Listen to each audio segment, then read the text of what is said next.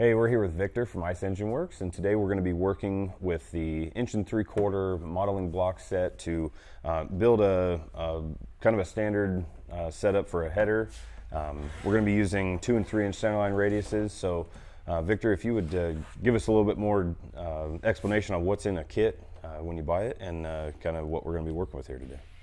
Yes, well, as Bryson said, today we're just going to give a quick overview of how we work the system, how we use Icengineworks to develop a quick design.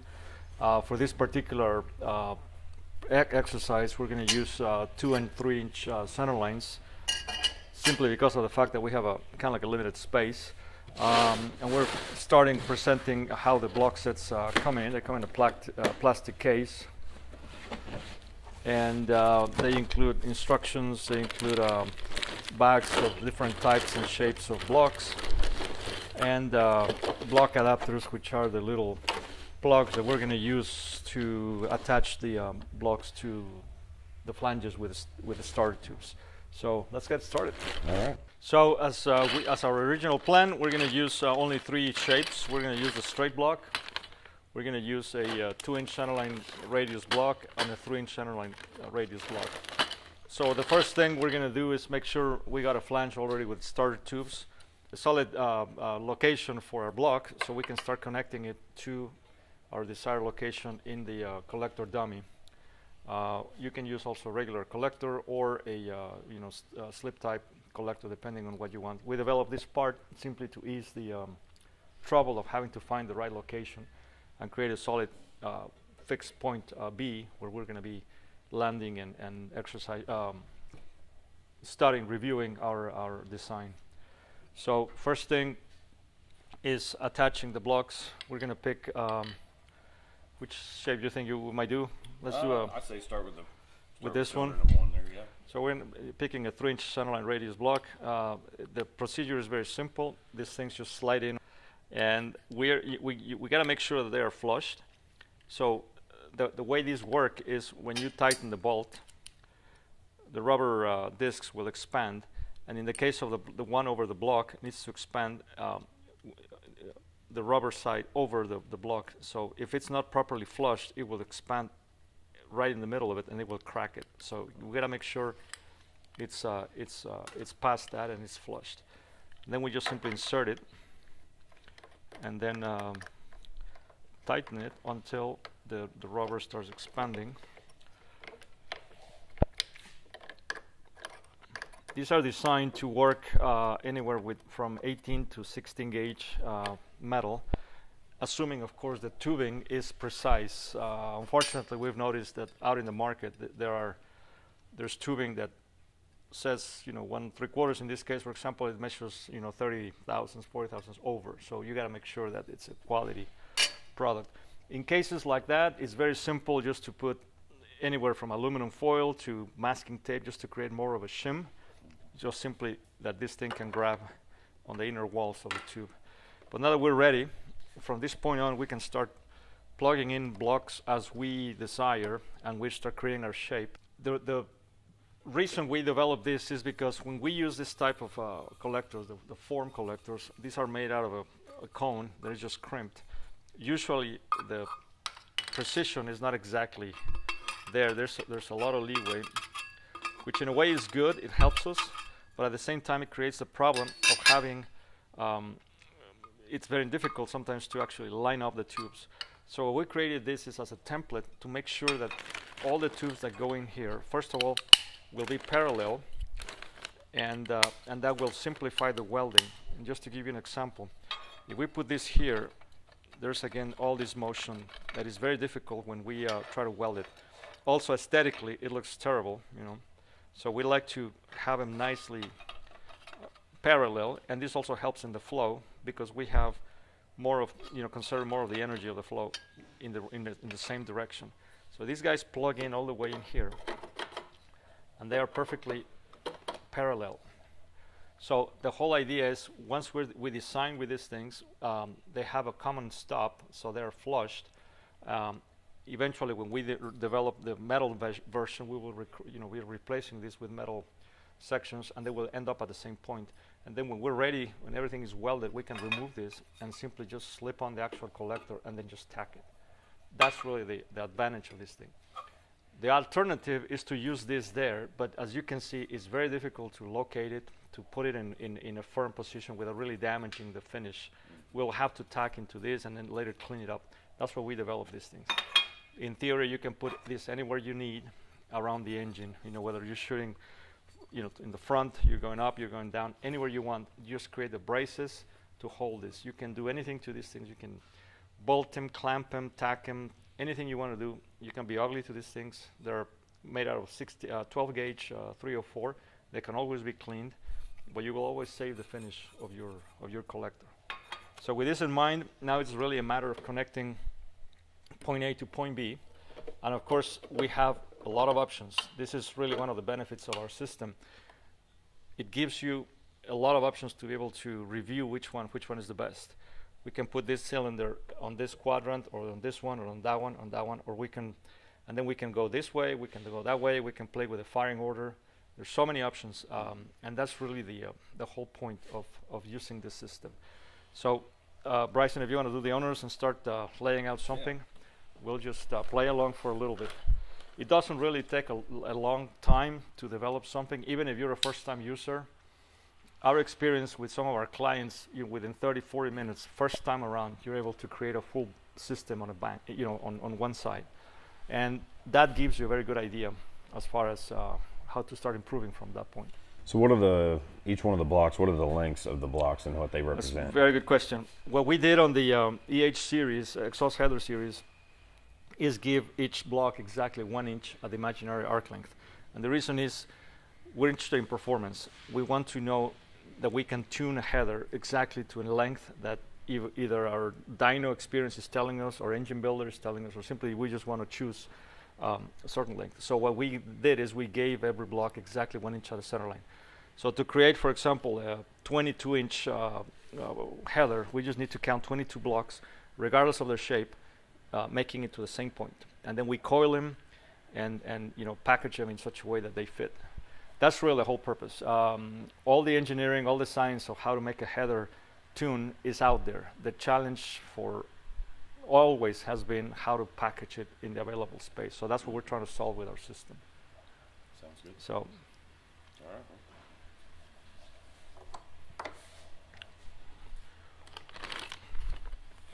Well, Bryson works. I'll explain a little bit of the philosophy or the design guidelines. Every block is molded with some markings that are very helpful for the design. The most important one is the arrows at the very top of it. When those arrows are aligned and you're using the same centerline radius, we are actually saving ourselves a lot of work, because this means that all this section can come out of the same U-bend. So the more blocks we're able to use of the same type, the less work we want to do, and that's what we want. We want to produce the best performing header without really having to spend a whole week building it.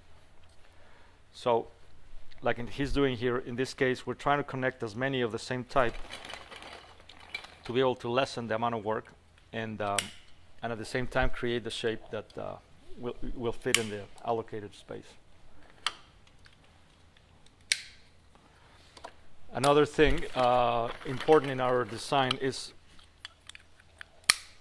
these arrows also signal that every time there's a break in their line, we need to create a new section, which means we need to have a cut and a weld. So when we're designing and we keep that in mind, we try to avoid situations like this where we have different changes in planes, because this means a lot of a cut and a weld, a cut and a weld, and a cut and a weld. If we go back and review our design and start cleaning this up a little bit, it will take us literally minutes, if not seconds.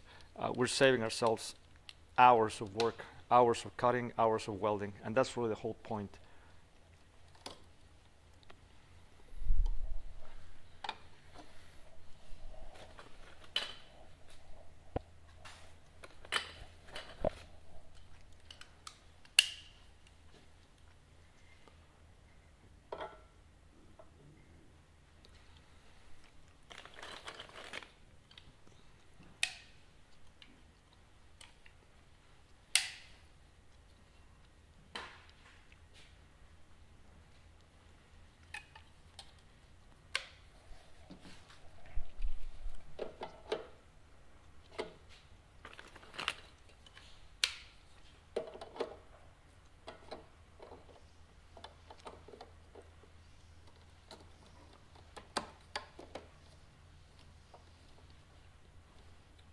That's pretty clean. Look at that.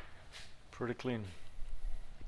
So in this case, Bryson was able to fit the whole thing in without really any gap. Sometimes there's a little bit of an issue. Obviously, we're rounding it up to the next inch, but sometimes it's just simply making it up. You know, you may have a little bit of a 1/4 of an inch gap or an 1/8 of an inch that can easily be made up when you're cutting your metal. So it's still a relatively imperfect method, but it's very close to the real thing, because we're still human. We're still having inducing a lot of human error. But yeah, in general, I mean, this took what, 3 minutes probably to build, layout. Something like that. And again, if there's anything in the design that we don't like, we can always go back and change it. And again, it will take 3, 4, 5 minutes to find another solution. So all these layouts, all these different designs allow us to evaluate the criteria that we are trying to put into our design, whether it's performance, regardless of the work, whether it's just creating a quick solution that won't take too much time, or create something that is extremely good looking and appealing, maybe for a show car. So everything can be worked with this, just as long as you have your mission set as far as what the purpose of the design is. So, all right, you want to move to another one? Yeah, let's keep building. Right.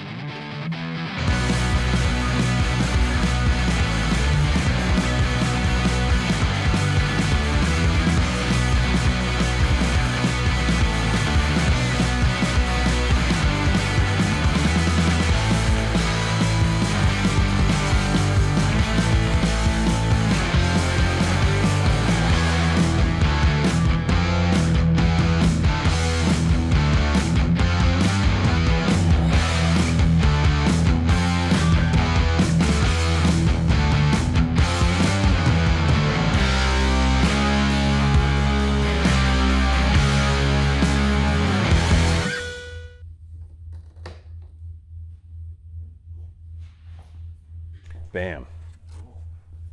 So it only took us about 15 minutes to get to this point here, to where we're now ready to transfer the modeling blocks over to converting it into the actual tubing. So Victor, you want to explain to us a little bit of how that happens? Yes, so Bryson just finished what we call in our system stage 1, which is the modeling and design.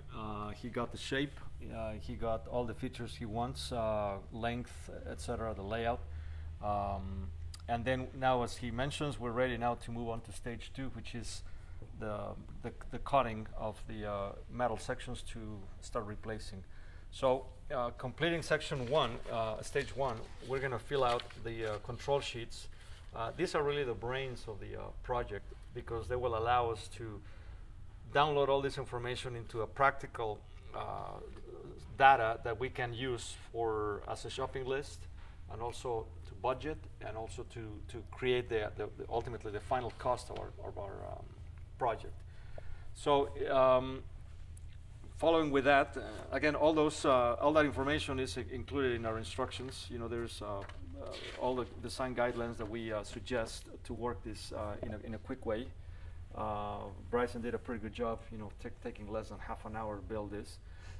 So imagine the possibilities. If you allocate 2 or 3 hours to do this, you will have the opportunity to review several layouts and be able to zoom in into the one that is the most effective.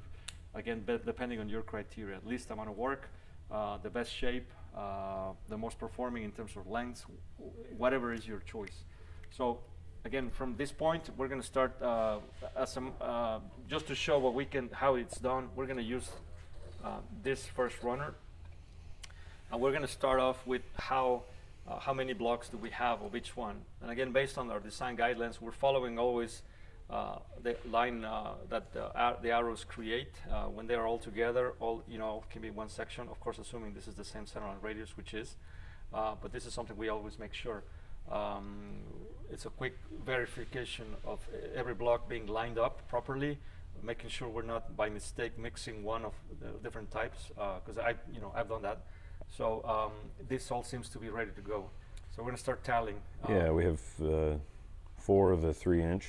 4 of the 3-inch. Now we have a choice here. We can leave this. It's already welded, so the start to. That's another possibility that sometimes can be included in the first section, just to have one less weld. In this case, it's already ready, so we're going to take it as it is. We're just going to start adding from here. how many you count? 4. 4 on 3-inch radius, right? Yep. So we're going to go to our control sheet. In our control sheet, we essentially have broken up the shapes of the bends based on the centerline radius that we have available. So in the case of the first one is a 2-inch centerline radius, which is this one, and that can fit 6 blocks, and then the straights, of course. The next one is a 3-inch, which is this one. That can fit around 9 blocks. And then there's a 4, there's a 6 that we didn't use this time. But so considering this is a 4-inch, on 3-inch radius, we're going to pick our 3-inch radius center line, and we're going to mark off 4 blocks, 1, 2, 3, 4. And then we like to color these just simply to make them stand out and we don't get confused. Crayons or markers are really an easy way to do this. So that's our first section. We like to create a system so we don't get confused with the numbers. If we assume that this is cylinder 1, we're going to call this 1, 2, 3, and 4, and we like to choose letters for the sections. So this, we recommend doing that. So the first section would be, in this case, would be section 4A, which is cylinder 4, section A, and we're going to make a marking here, labeling it.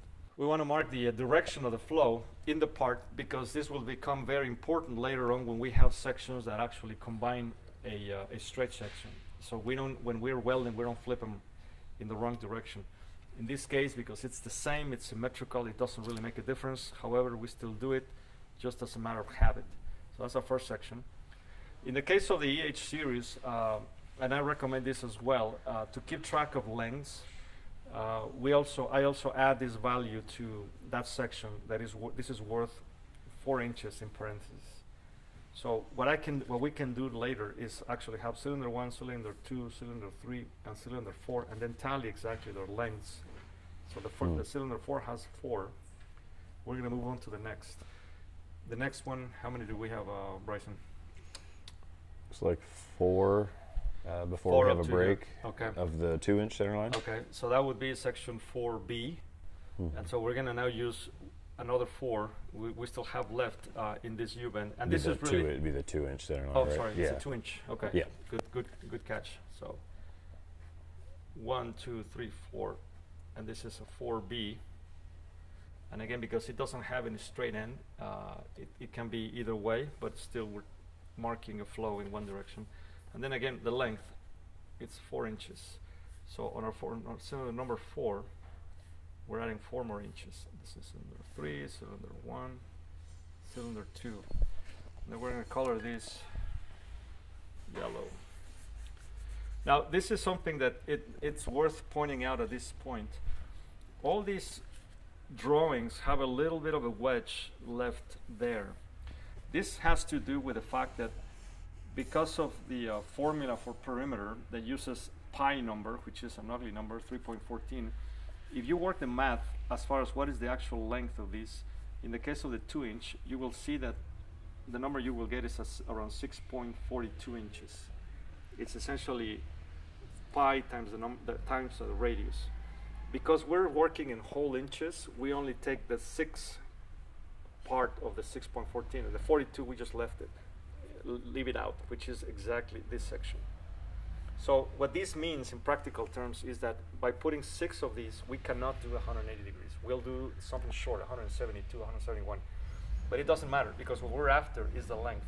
Now, some people might think this is a problem when cutting, but the reality is not, because the system will tell you exactly where to cut, and it doesn't matter the angle. You know, whether it's a 19 degree or a 20 degree, it doesn't matter. You just make the cut where it tells you, and that's really the beauty of this product, because it has no exact numbers, no things that require measurement.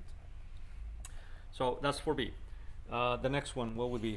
Looks like we have, it's a 2-inch center line. We have 3 on the bend and then another 3 out on straight. Okay. So this is an interesting case because here we can choose, and this is actually laid out pretty well, because we can choose where to put this bend. I mean, this straight section, we can put it on this bend or on that bend, but of course we have another one here.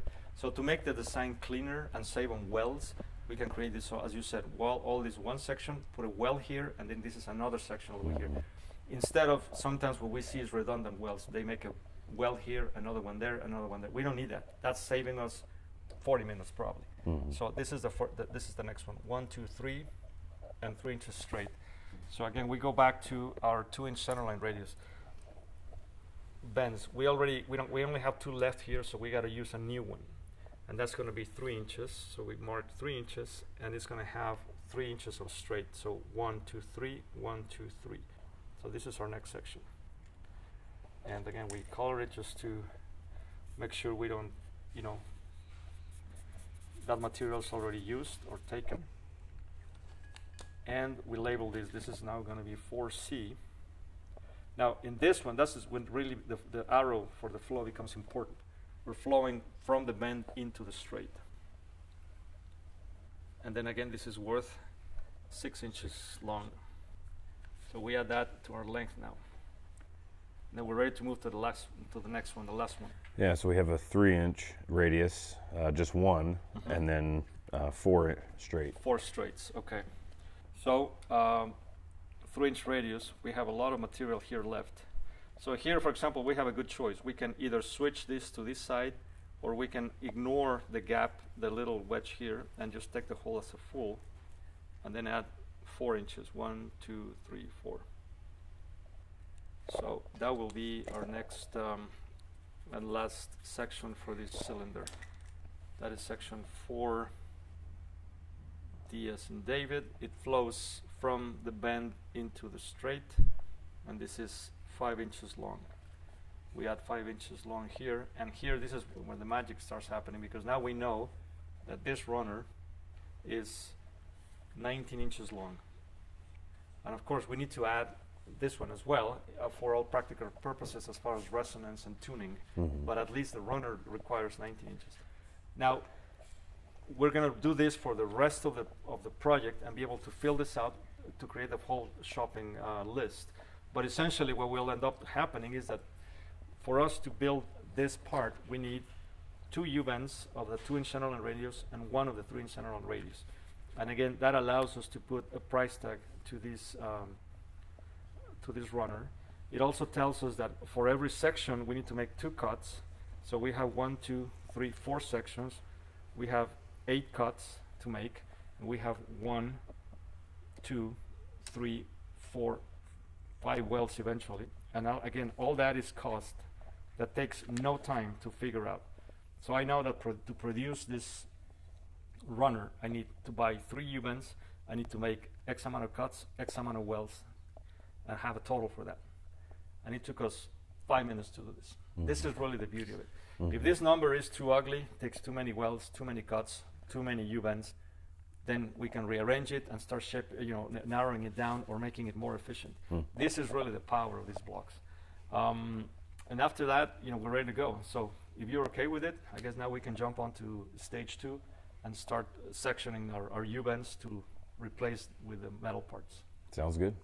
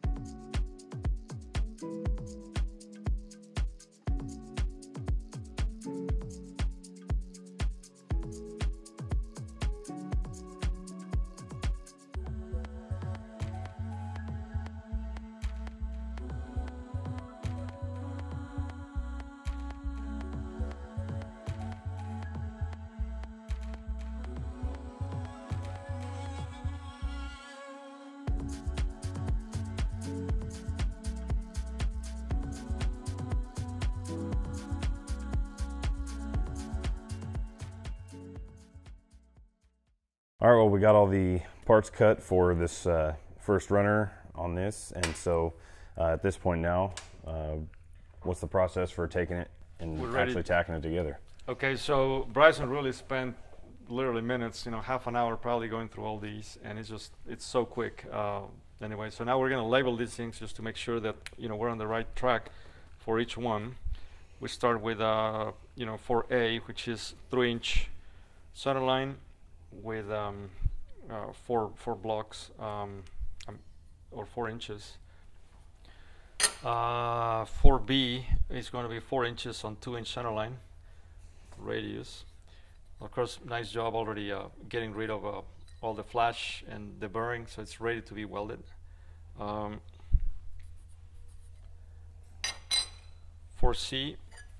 2-inch centerline radius with a short leg, and then flow from the bend to the straight.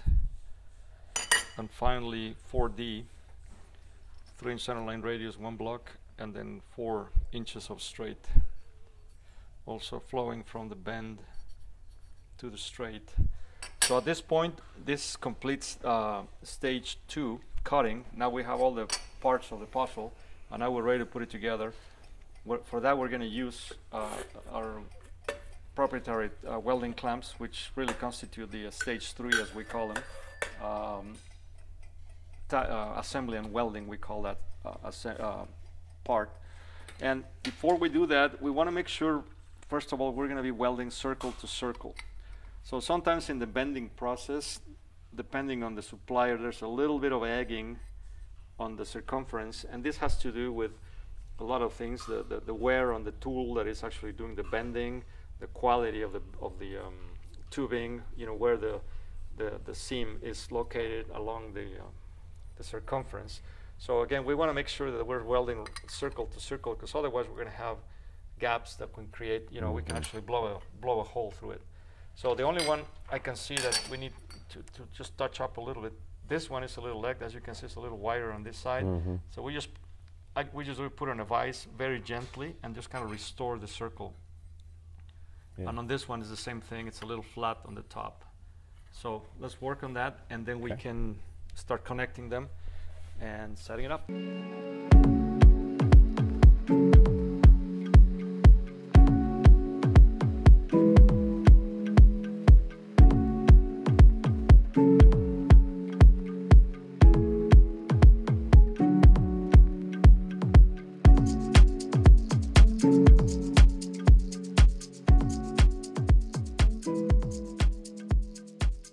Alright, so now we're ready, Bryson, to start putting it together. We got the circles recovered, and so essentially what we'll do is try to replicate it by following this is our master, really, just following those bends and try to mimic them as the best we can on the outside.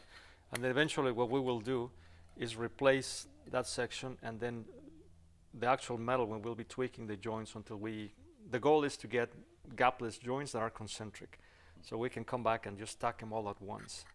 So the way our clamps work is that there are 2 different motions.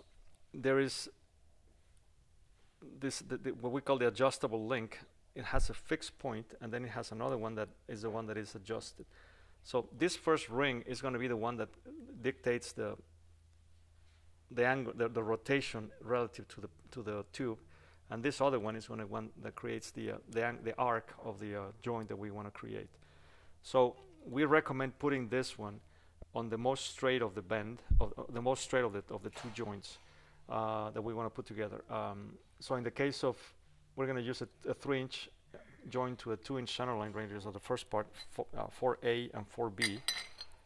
So we recommend putting then first the solid part, the bottom ring on the one that is most straight, and then we put the one that arcs out to the tighter of the other ones, the tighter of the other tube. So then what we do is actually try to put this in the middle. And then the trick to make this gapless is by finding the highest point of each tube, which in this case is this one, and then placing this in between. When you are able to do that, then you close the gap.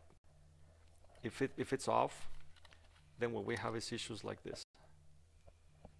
So again, finding the highest point of each of the sections and then placing this link in between those 2. This is explained obviously in the instructions. So at this point we can just kind of tighten it gently so we can still rotate it. Another tip is the closer we can have the rings, the better. It will be a lot easier to control the spacing. So like this, we start building it, and then, for example, we're off. Now we're able to just gently rotate it and start getting closer and closer. So now the next section will be this guy, and I don't know if you want to do this one, Bryson.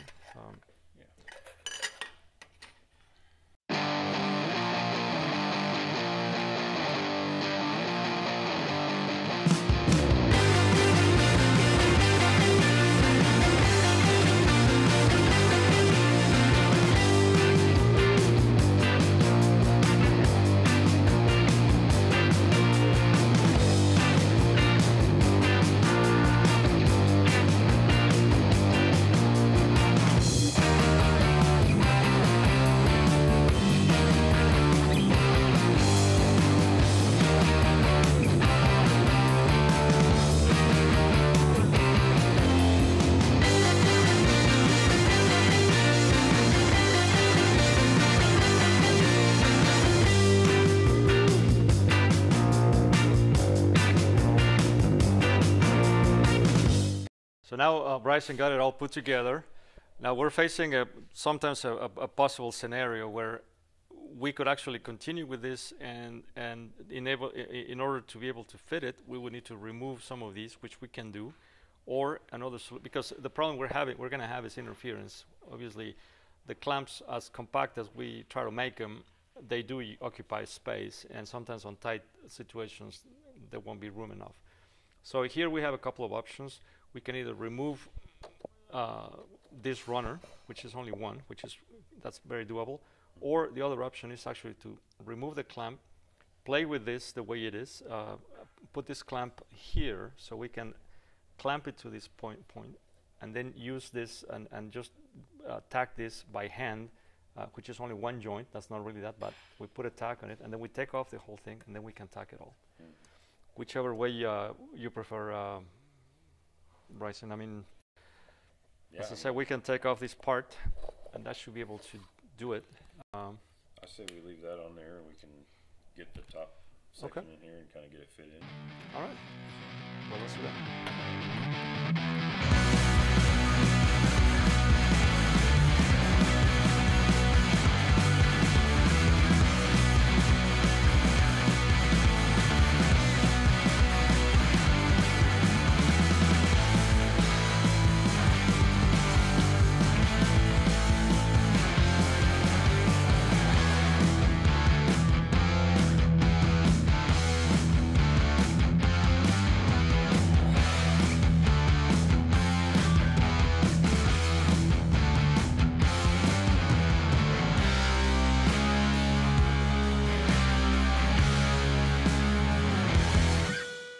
All right, well, we got the runner here clamped in place, got a few tacks in here to hold it, so you can see how quickly you can go from the molded part to actually having a part in place, and then from there it'd be obviously just continuing those same steps onto the other runners. So any final thoughts, Victor?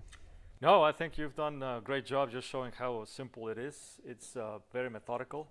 Our philosophy has always been to break the entire process into little steps that are more precise to control, and the result is a fast, efficient, and precise end product like you're showing. So, thank you for looking into this.